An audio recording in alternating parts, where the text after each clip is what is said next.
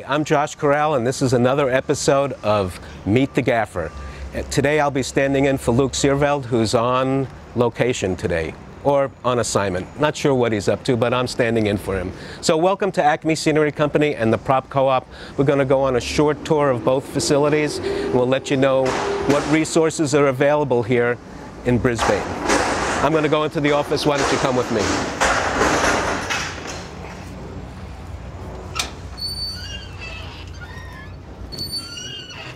So we'll start our tour of ACME in the office, which is where all jobs start. When you call ACME Scenery Company, someone here will take your call. If it's a rental, they'll help you or transfer you over to the Prop Co-op. Or if it's a design job, they will refer it to our design department, which we're going to enter next. So here's where we do our designing. We still are big fans of catalogs, and we like to look at pictures, although we do a lot of shopping online. We can actually touch and see. And if any of you in the public would like to come and browse our library of samples, you're more than welcome to. Aaron Shores sits here. He's our shop foreman. Right now he's in the shop being a foreman.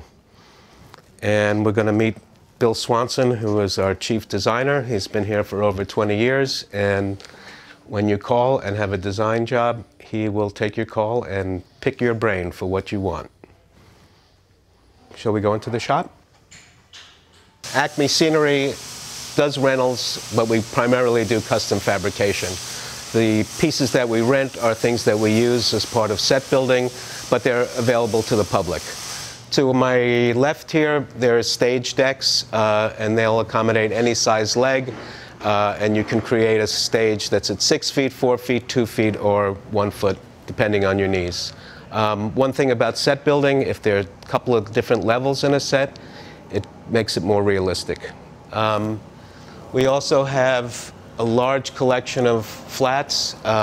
These create walls. These are all flats that you can rent and paint. As long as you don't put any texture on them, you can put whatever color you want in them.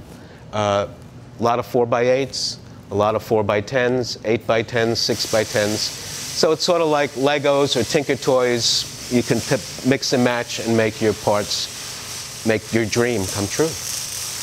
Over here are jacks, and these are folding jacks that support the walls that you're going to put up for your set.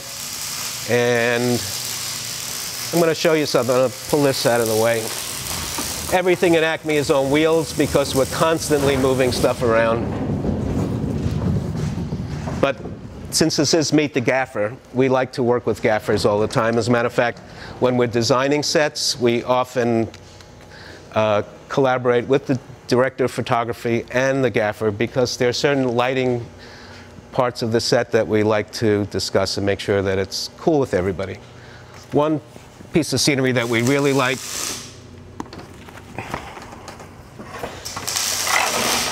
it's a material called lumicite, and lumicite is sort of a fiberglass version of Japanese rice paper.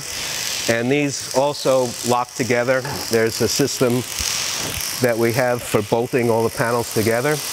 And this makes your Insta news set. And I'm going to show you, if you can catch this, what it looks like when it's backlit. So with a little color, you can make your walls whatever color, but it's a nice diffused, beautiful looking background, and you'll see it on every news show and game show that's on television now. So we have a full inventory of these available. If you call the office, we'll send you a list of all the prices and sizes, and you can play with Legos and make your set. These are really cool, and the reason why I mentioned gaffers is because you let the gaffer know that you have all these backlit panels that need to be lit, and they'll go wild and give you patterns and colors. And with the new LEDs, with one swipe of a knife switch, you can change the color. I think they're called knife switches. Anyway, I mentioned that this is also our fabrication division, and right now Tom is welding up some stair risers for a set for Dreamforce. Not motion picture, but Our motto is we build anything, and the addition to that is we'll build anything for anybody.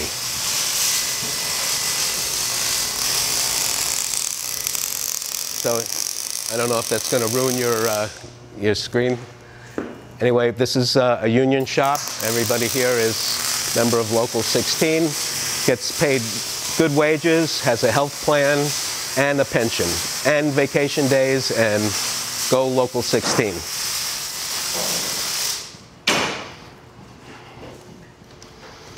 Over here, this is our wood fabrication shop, and all of our employees, once again, Local 16 carpenters, all highly skilled. And except for Jake, he's on the work furlough program from San Quentin. He's doing really well, and after 10 years, he'll be able to get his card. So part of the ergonomics of ACME is the lumber truck shows up at the back door. Materials come in, chopped up, fastened together, and then off into the paint room. Here's our lumber racks, plastic racks, styrofoam racks. Styrofoam, although a toxic material, is actually great for scenery, for lightweight scenery. So we use it and we dispose of it properly and try to recycle it as much as possible. Okay, we're going to head into the paint room. So the construction happens, boom, boom, boom, rolls into the paint shop. We keep the doors closed because sawdust is not great for good paint finishes. Welcome to the paint room. I'm going to close the door behind you because I have to.